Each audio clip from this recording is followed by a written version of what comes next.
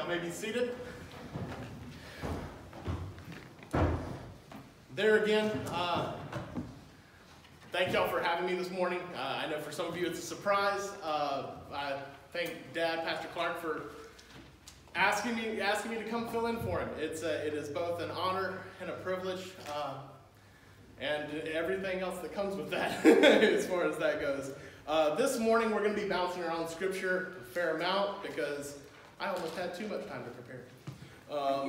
As far as that goes, the main passage we're going to be reading from today is in Mark 12, verses 29 through 31. So if y'all want to pull those up, we'll land there eventually.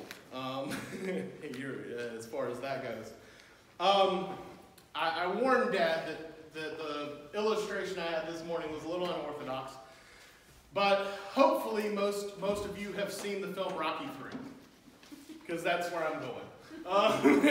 The reason, it's a film that came out in 1982 with Sylvester Stallone about a boxer.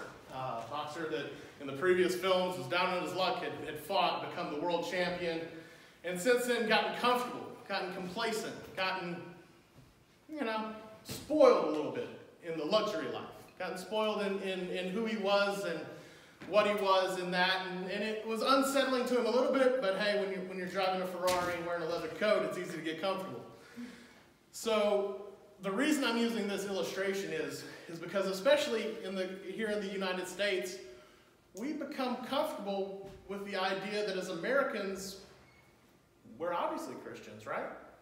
They're the same thing. Being American means you are a Christian, right?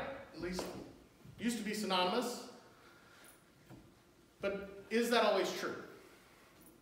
Is being a patriot mean you're in the kingdom? Are they the same thing?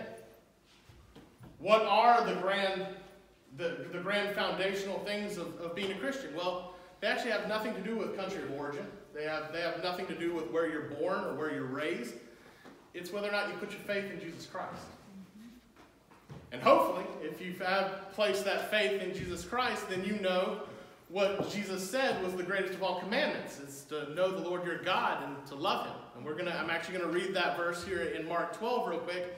And it's when Jesus has been challenged here by the Pharisees and all, and they've kind of cornered him, and they want to know, okay, well, what's the greatest commandment? What in your opinion, teacher, is the pinnacle of all the commandments of Scripture? And in Mark 12:29, Jesus answered, "The first and principal one of all the commandments is, Hear, O Israel, the Lord our God is one Lord. And you shall love the Lord your God out of and with your whole heart, and with your whole soul, your life, and out and in with your whole mind." That's your faculty of thought and your moral understanding. "And with your strength." That is the first and principal commandment.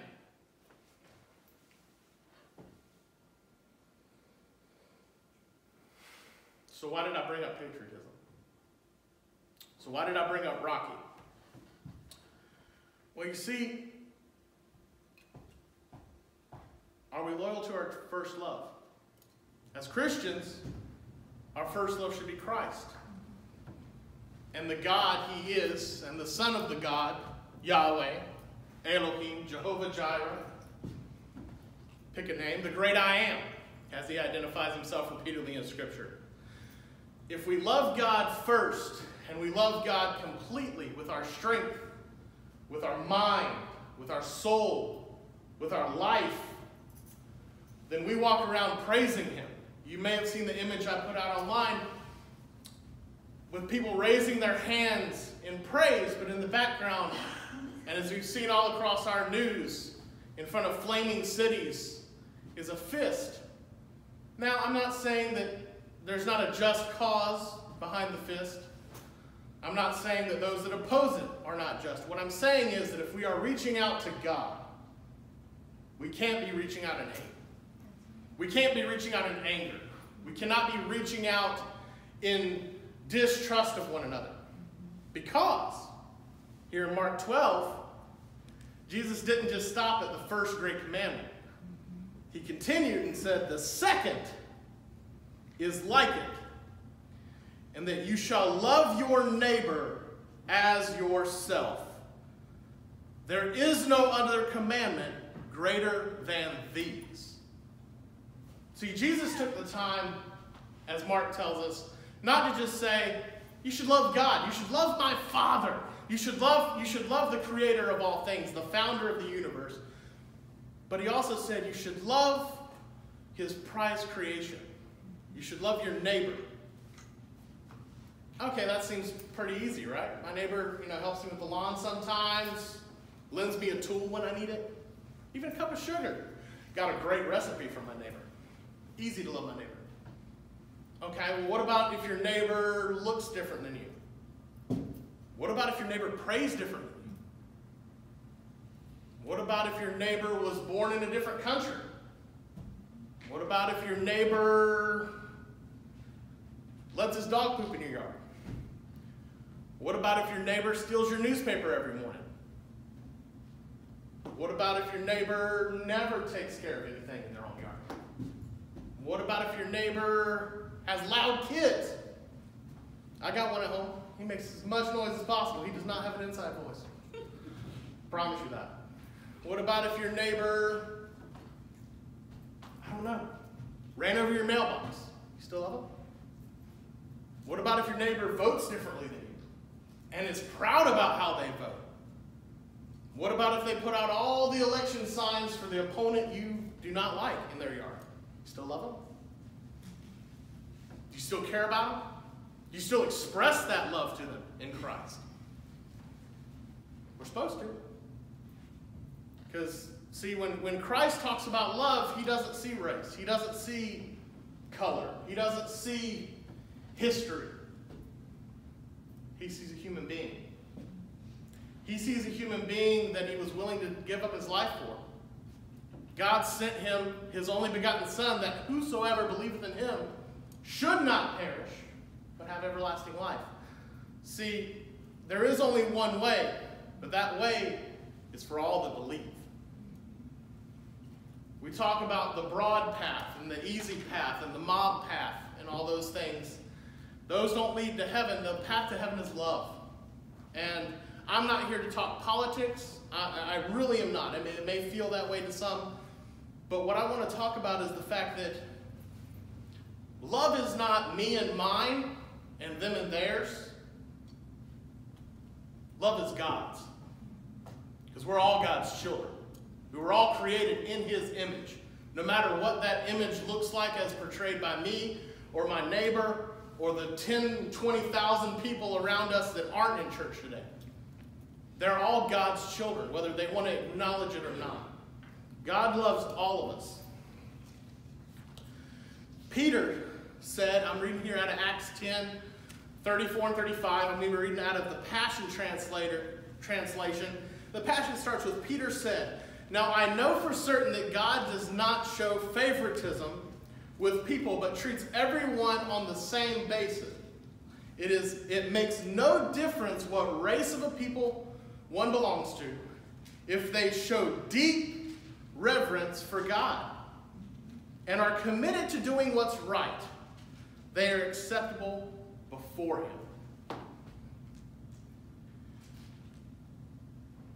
Deep reverence for God. See, when God is giving out blessings and when God is forgiving people and putting people in the Lamb's Book of Life,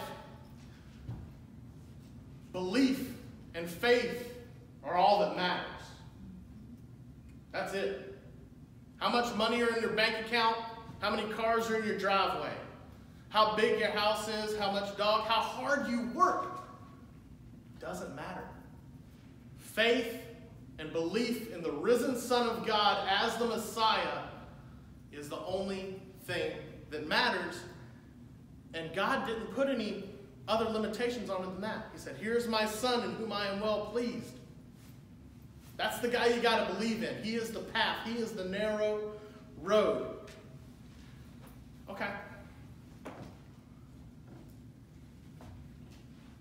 So as the church, if We are Christians. And we are openly saying, I'm a Christian. I believe in the way. The one way, as a lot of times you'll see the symbol that came out in the 70s and the 60s where people would do the one way, and it's making a reemergence amongst a lot. I'm a Christian. I stand here as one who has been redeemed and loved by the one way. Everything I do is a reflection of him because I bear his name, right?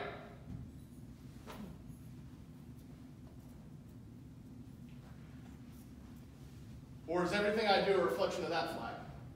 You got to pick one. Or, by honoring this one, do I naturally honor that one? Now, for those of you that can't see it, there's a Christian flag on my left and there is an American flag on my right. In Hebrews 11, there is a list of all the people of faith and all the great people of the Old Testament: Abel, Enoch, Noah, Abraham, Sarah, Moses, Samson, Samuel, David, and several others listed. And what Hebrews says about that is that the heroes all died still clinging to their faith, not even receiving all that had been promised them, but they saw beyond the horizon to the fulfillment of the promises and gladly embraced it from afar. They all lived their lives on earth as those who belong to another realm. For clearly those who live this way are longing for the appearing of a heavenly city. And if their hearts were still remembering what they had left, well, they'd find an opportunity to go back to it. But they couldn't turn back, for their hearts were fixed on what was far greater. That is the heavenly realm. So because of this, God is not ashamed in any way to be called their God, for he has prepared a heavenly city for them.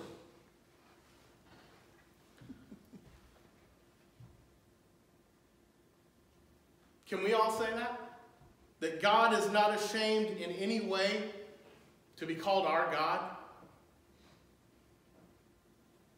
Are our actions reflecting the kingdom in all we do? What have we made our priority? Have we made our priority the riches of the world and the rat race, as it were? Have we gotten complacent and comfortable in whatever version of success this world has to offer? Because if we do, and if we have, well, I'm going to read another verse here.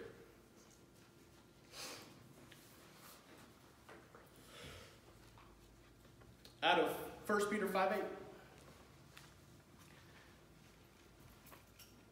Your enemy, the devil, prowls around like a roaring lion, looking for someone to devour.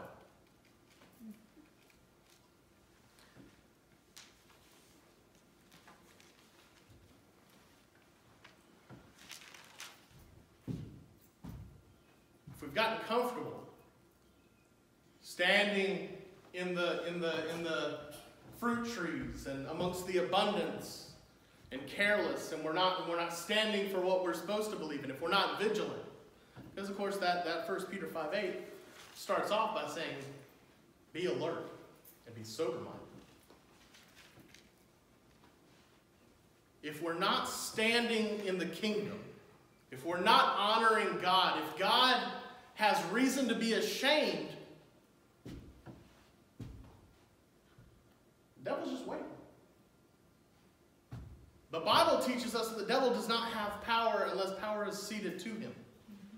As the believing body, we have received the blessing of the Spirit. We've got a lot of power in our tongue. We've got a lot of power in what we do and say. And if we've gotten comfortable and complacent because of where we were born or how our life is or how free we are, we've gotten too complacent in our freedom that we're not concerned about what the kingdom says and what the kingdom would have us to be. if God has reason to be ashamed, well, the devil's just like, you look kind of tasty. That right there is something I can chew on. To go back to my Rocky analogy, because why not?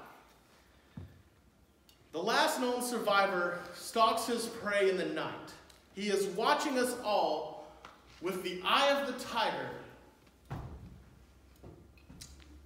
for the thrill of the fight. That's literally the lyrics to the theme song to Rocky III. But as Christians, we should take that to heart, because that lion, that tiger, that devil loves the fight. He's already lost. Now the Bible tells us he's already been defeated. He was defeated when Christ defeated death and rose from the dead. But he loves the fight. He loves the prey. He loves the hunt. Well, if you're not on guard, if you're not vigilant, if you're not standing in the kingdom, if you're not making sure that you're not giving God to be something ashamed of, if you're standing in the kingdom and doing the kingdom's work and standing as a beacon of that love that God calls us to be, as an ambassador of the way, you're easy prey. Because if you're not standing in the kingdom, and if you're not standing with and in the Spirit and in the Word of God, and you've not made your tongue sharper than a two-edged sword with the Scripture, not with the profanity or the ways of the world or the Declaration of Independence or the Constitution. Because when the devil comes, they ain't going to save you. I'm an American. I'm proud to be an American. I have men in every generation of my family who have fought for this country, and many that have died and laid down their lives for this country. So I am proud to be an American, but I am more proud to be a son of God and a brother to the risen Savior, in whom I receive that inheritance. To be part of a kingdom that is not of this world, that does not have corrupt people running it, does not have fallible men in charge of it. We got to remember who we are in the kingdom. We got to remember who we are as children of God. See, when we become Christians, we're saying that I am a child of God. I stand here today and I tell you that the lion, the tiger, and the bear, oh my, have no power over me and my family, because we are born again Christians believing in the risen Savior and the Word of God that was passed down through the generation and His infallible Word. I stand on it. Now, am I perfect? No. Some would say I'm covered in sin, that my sin is visible because of the ink in my body. But I promise you this, my name is in the Lamb's Book of Life. I have no doubt of that. When my family gets absent from me for too long, or it gets too quiet around the house, you know what the first thought that pops through my mind is? I missed the rapture. It's the first thought. It's not, oh, someone's come in and burglarized my family, or the devil's taken someone, or there's a witch casting incantations and making people disappear. No. The first thought in my mind, because I know and I am secure in my faith at the position and the health and the testimony of my family, the first thought in my mind is, they done gone home without me. They've been called up, and I did something, I was wrong. It's not because I doubt my own faith, it's because I know their testimony. It's because I know in whom they have believed. Now I know all these verses may seem just like I tossed the Bible against the wall and ended up where I ended up. Forgive me, I didn't mean to drop that hard. But we live in a time right now where everywhere I turn, I read a newspaper, I see the news, I read an article, I click on something online, and it's telling me that I should hate my neighbor. It's telling me that I should believe my government. It's telling me I should hate my government. It's telling me that it's black and white, or it's this race versus that race, or it's these people are trying to destroy my heritage, or these people are trying to loot my business. But you know what God says? I should love them. Look, I should love all of them. I should love the honest politician, if there is such a thing. I should love the crooked politician. I should love the rioters and looters. I should love the honest protesters that are just trying to be heard. I should love the civic leaders that are inciting people. I should love the people that are just going to work every day and don't have time for any of the political foolishness. I should love the people that are hating other people. Do I agree with their hate? Absolutely not, because I'm a child of God and I love them. And I'm called to love everybody. I should love the people in my own family that have wronged others. Because he first loved me.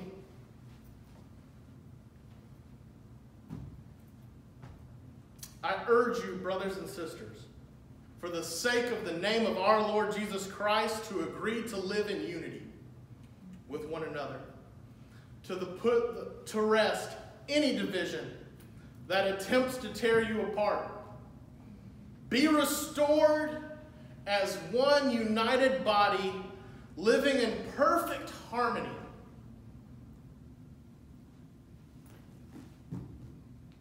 For a consistent choreography among yourselves, having a common perspective and shared values. Now, that's 1 Corinthians 1:10, if you want to look it up. And I read it out of the Passion Translation. Paul, writing to the church in Corinth in the 1st century.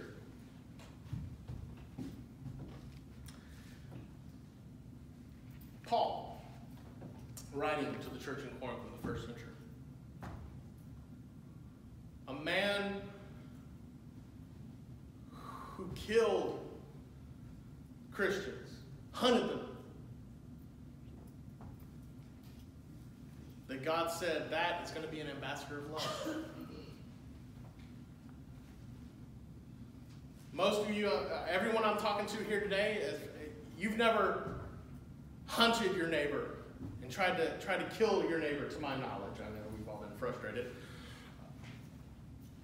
But if Paul can be an ambassador of love, if he can be so transformed by the kingdom, then he can put himself in harm's way. Not only with the Pharisees and Sadducees and rabbis and all of the Hebrew kingdom, but also in Rome and everywhere else. If he can set aside the wealth that he had, because, let's face it, because of his position, he probably was a fairly wealthy man. If he can say, love, unity, the way. Because it's for the sake of the name of the Lord Jesus Christ. I urge you, my brothers and sisters, for the sake of the name of the Lord Jesus Christ, to agree to live in unity with one another. Put to rest any division, because it doesn't have a place in the kingdom. And if the church would stand united and not factionalized, if the church of Jesus Christ, anybody in the face of this planet that says, I am a Christian, I serve the way, would stand up and say, it's time to kick the kitty to the curb, that the lion has no power in our village, that the politics of my nation will never supersede my role in the kingdom's work, then all these people walking in the streets wouldn't be talking about their political agendas. They'd be talking about the risen Savior. All around the world, these masses of people would be singing, glory to God in the highest, peace on earth to all men. Now we know because of prophetic scripture that won't happen until after this is all destroyed. But the church needs to remember that at the end of it all, when God comes back and Christ is seated here on the face of the earth, all the things that we love, all the monuments to men, they've already been destroyed. So let's love people and stop worrying about buildings. I'm not saying it's right to destroy property. What I'm saying is it's right to love your neighbor in the name of Jesus Christ and according to his work in the kingdom. Stephanie, if you want to come on up, we're gonna sing a song here for a second before we go to the offering time. And when I titled this service "Rising Up." Why? Because I think it's time for the church to rise up and say, no more. No more. We're not going to, all life is sacred because I've been told I have to love my neighbor and I have to have a neighbor to love. Because it's the second greatest commandment. I have a God to love. I have that secured in my heart. I got to have a neighbor to love. So all life is sacred.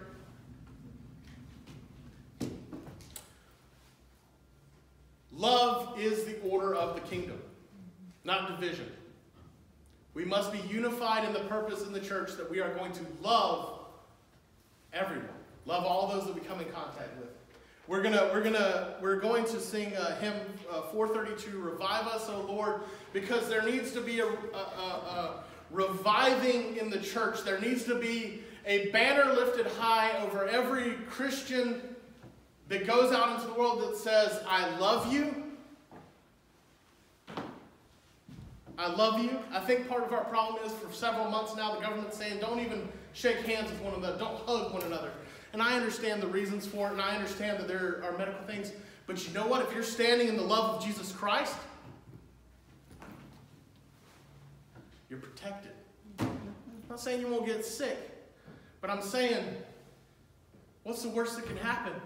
If you're a believer in the Lord Jesus Christ, and you get sick, and I know one needs to get sick, and I don't wish that on anyone, but what's the worst that can happen? You die and go home? You get your eternal reward? I'm going to show love to my neighbor.